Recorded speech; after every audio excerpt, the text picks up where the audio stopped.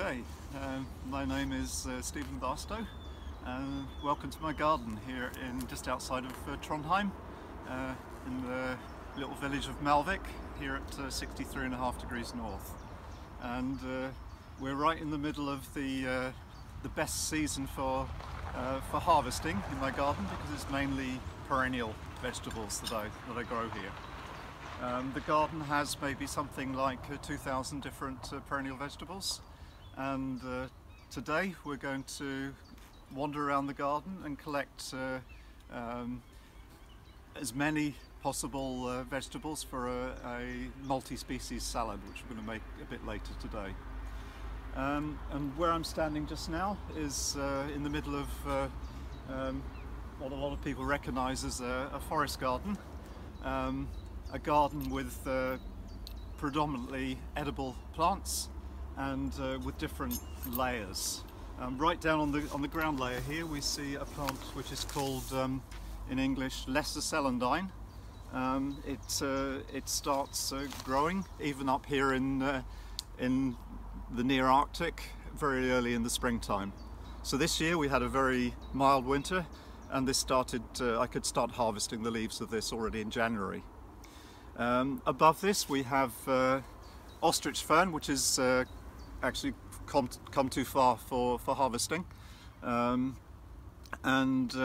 it's Norway's biggest or tallest fern, and you use the young fiddleheads as food in the springtime. It tolerates, it's a nice plant to have in a forest garden. It loves to have shady conditions. We see another plant here which originally completely covered the garden here. This is ground elder, and there's huge amounts of it in the garden, but it's actually one of the most tasty and healthy plants that you could wish for. So we're going to harvest a bit of that for the salad here. The lesser celandines come too far. We have another plant here which is also kind of semi-wild in the garden. This is giant bellflower, Campanula latifolia. It has delicious, slightly sweet tasting spring leaves. So that's a very good plant to have as a basis of a spring salad. There are also numerous dandelions in the garden here.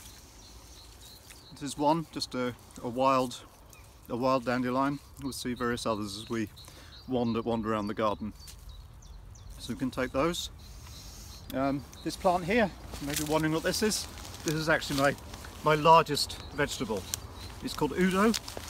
It comes from Japan, and it can reach by the middle of June. This plant's going to be about 3 to 4 meters tall, and it's actually at almost the perfect time for harvesting. Normally I would blanch it. In other words, I would put a bucket over the plant in the very early spring, and then the young shoots would come up in the total darkness and would be milder tasting. The green Udo, it comes from Japan, and in Japan they use both the green Udo, often in tempura, and the white Udo is used in salads and various other dishes. So I think we'll just take a little bit today for a salad. It's quite strong, but it's very good in mixed salads. Okay, so this is the Udo. Okay, otherwise we have behind me here we have this is an old blackcurrant bush, which is actually looking rather flattened, because every autumn the Udo falls on top of it, and the weight of it crushes the plant, unfortunately. But it's still alive, and we can still harvest the blackcurrants, but the young shoots are also very good in these spring mixed salads. This is there are actually two different rhubarbs growing together here. This is a wild or semi-wild rhubarb, Rowan palmatum, and next to it is a cultivar, one of the modern day rhubarbs. And Yeah, you don't have to have masses of sugar on rhubarb, you can use it as a vegetable as well. So I often have the leaf stalks of rhubarb in these mixed salads, and you can also use the palmatum. Slightly sour taste. These mixed salads, they often have a mixture of different tastes. You've got mild plants, you've got bitter plants, you have sour, you have sweet, and all mixed together. Every mouthful will be slightly different, which is so exciting. I'll pass these over. Down here we have an ornamental version of ground elder with these variegated leaves. You can see it's sometimes planted in woodland gardens. It tolerates almost complete shade, and you can use the particularly the young shoots. Nettle, you can actually even eat nettle in salads, but you have to crush the leaves properly, just to destroy the stinging hairs. And once you've crushed them, you can then just pop it in the mouth. Very tasty, nutritious. Here we have cow parsley, which is you've got to be a bit careful with because it can be confused with other poisonous species of in the carrot family, umbellifers. But I know that in this area the poisonous lookalikes don't actually, we don't actually find them. So here's one of many currants that we have in the garden, and it's in full flower. I'm not sure, it's a wild species of currant, and these are just delicious at this stage. You can really taste the sweetness when you nectar. Fantastic, yeah. And nice decoration also gives a little sweetness to the salad. So we can pick a few of these. This is gooseberry in full flower. They're quite pretty actually, and they're also quite sweet tasting at this time when there's lots of nectar in the flowers. Then we've got Rowan. This is a wild Rowan that's growing in the garden.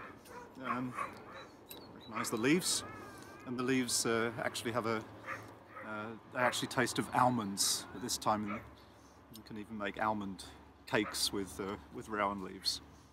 Delicious. Down here we have Alchemilla, lady's mantle in English. You can see this little droplet in the after rain, and these can be used. The young leaves can be used in these mixed salads. Fairly neutral, a neutral taste, and they're quite decorative as well. One year we decorated the salad with the droplets intact. Another wild plant in the garden. This is a dock, a big problem species in normal agriculture, but we can use these young shoots as a vegetable. There's a plant called hedge garlic, Aralia. It's actually related to the brassicas. There's one coming out into flower. They're rather beautiful flowers, which are nice to decorate these spring salads with. So it's related to the cabbage family, but actually tastes a bit like garlic, and the flowers are rather delicious. So I have a few of these, particularly the top shoots, are rather good at this time of year. You can also cook with them. There's 3 or 4 different species of Aralia. Aralia's in the ginseng family. This is one from California, Aralia californica. That also has these young shoots which can be used a bit like Udo that we saw. It's not quite such a big plant, but can be used in the same way. Here we've got raspberry, sort of wild raspberry in the garden. Delicious small berries. Most of the rubus species related to raspberry, you can use the young shoots in the springtime, again in mixed salads, and yeah, used traditionally around the world wherever raspberries grew wild. Sweet Cicely, a big invasive species here in Norway, can form big colonies.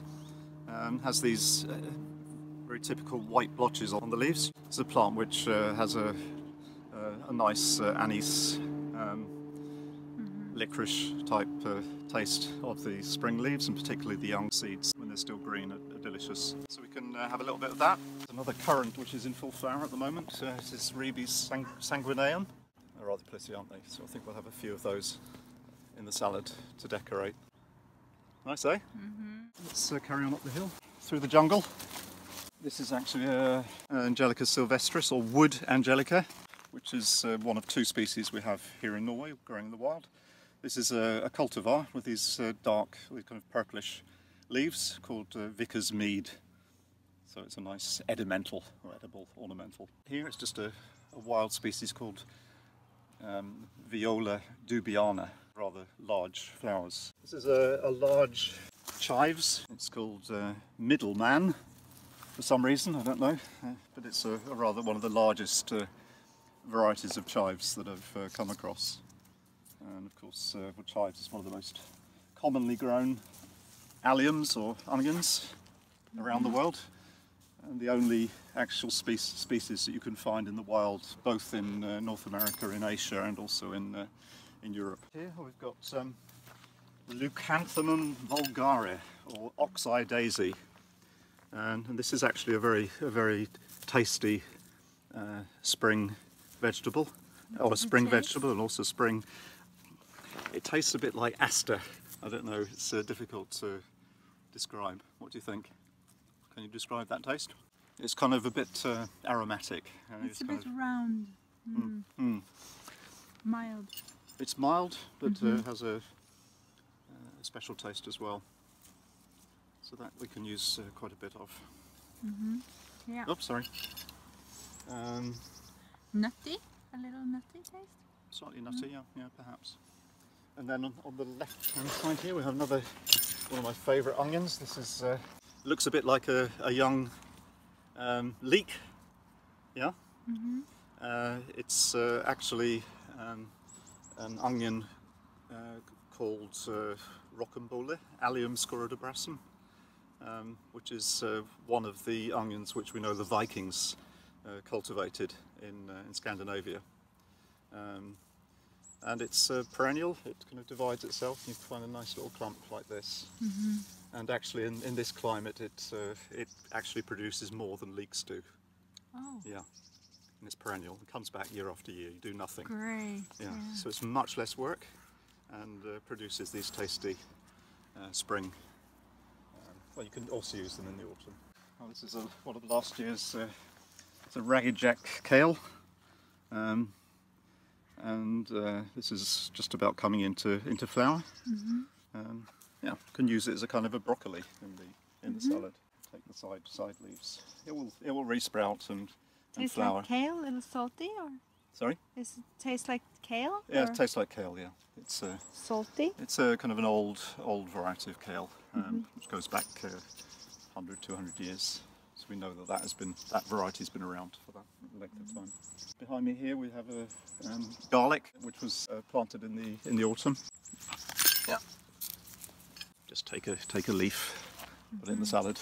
But this is a sorrel, a red-leaved sorrel, which I call wine sorrel, because it has the same colour as red wine. In fact, it's actually a subspecies of sorrel. Rumex acetosa subspecies venialis. Venialis means wine. Next to that we've got another sorrel. This is Rumex scutatus, just one of the 80 plants in my book. Very nice sour taste. Totally perennial. This plant here is probably 20 years old. Just comes back year after year and gives these delicious spring shoots. Well, again, you can use it most of the summer if you cut it regularly. Over here, this is a hogweed. Kind of a bit of a weed in this row here of patience dock, another plant in the Rumex family related to those last two, the Rumex scutatus and acetosa. And it has much milder taste to the leaves. It's not so sour as these other ones. So people that don't like sour, they like this one particularly. So you can use quite a lot of this. Here we actually have a row of caraway. It's mostly used for the seeds. Probably the most, well, it is the most used spice in Norway through the ages. It's a plant which grows right the way through Scandinavia, even in the far north, so it's totally hardy. It's a biennial, grows from Norway to the Himalayas, its wild distribution, and throughout its range people use the young leaves as a vegetable, both in soups but also in salads. So we can have a little bit of that. This is parsley, which I sowed in the autumn. Parsley shoots could also be used, so we just put a little bit of that up in the salad. It's a Siberian nodding onion. Allium nutans, very broad leaves like this. Very tasty, extremely hardy. And this is a selection I've made myself of from seed of a broader leaved variant. Just down at your feet here, we have one of many dandelions I grow in the garden here, deliberately. This is a red-leaved dandelion, Taraxacum rubifolium. It has these dark leaves. That one wasn't that dark, but they're very dark early in the spring, and they become greener as the season develops. So they're very nice in very early spring, in salads to add a splash of colour. Do they taste different? Taste is pretty similar to other ones. Here we have a very common weed around the world, often called white man's or Englishman's footprint. This is greater plantain, Plantago major, which and the young leaves of this have very tasty, kind of nutty taste to them. Let's just use the young leaves, because they get a bit coarse after a while. And further up we have some red-leaved dandelion. This is actually a spring onion that I planted last year that's overwintered, called Ishikura, I think it is. There's another one here called ramrod, so they're good. So this is kind of spring onions. This here is, in the US they're called walking onions. You can more or less at this time of year use the whole plant and part of the bulb as well. This is actually called an Amish topset onion. So they produce, like Egyptian onions, they produce these top sets, these onions on top. Doesn't produce seed, which the top sets can also be used. So it's a plant you can use pretty well all through the season. So this was a variety which was grown by the Amish people in the US. This is Viola lutea, and it has yellow flowers a bit later in the season. You can also use the leaves. And over here is another variety of Angelica sylvestris, or wood and Angelica, not the red one. This is just a green-leaved one. This is chickweed, and this you can use in the springtime, both in salads but also to make soups. And you might as well use it. It's there, always will be there. And next to it is actually a Japanese perennial vegetable called mitsuba. Cryptotania japonica. This is the green variety of Cryptotania japonica, which is very commonly used and you find it in all the supermarkets in Japan in the springtime. It's sometimes called Japanese parsley. It doesn't really taste of parsley, it has its own taste, but it's in the carrot family like parsley is. This area here, I have 6 different varieties of Russian sorrel, which I found in a vegetable catalogue in Estonia 2 years ago. So I bought all the packets and I'm just trialling to see what the differences are between the different varieties of Russian sorrel. Very popular vegetable in Russia. The Sami people, the Laplanders in Norway, this is a very important vegetable for them. Harvested in the springtime and fermented. You can also use the young flowers, so they're just about coming into flower, see? On the ledge here we have a beautiful spring flower which is also edible. It's called alpine rock cress, Arabis alpina. It's again in the cabbage family, and the young flowers are both tasty, and they're also nice to have as decoration on your salad in the springtime. Totally perennial, totally hardy, perfect. This is another plantain species, Plantago caucasica from the Caucasus.